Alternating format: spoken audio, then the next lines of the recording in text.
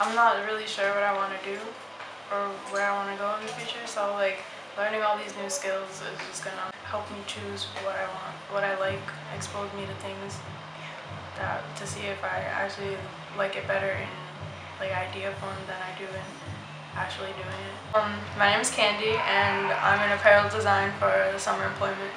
I've been a member since spring of this year. Some new things I'm learning in apparel design are sewing and screen printing. This week we're focusing on the tote bags, getting those done and sewn and everything. And the tote bags are for Indiegogo. No wait, I think so. I'm pretty sure. And Roller Rats, they're a roller derby team, and they want a new design, so they asked us to do it for them.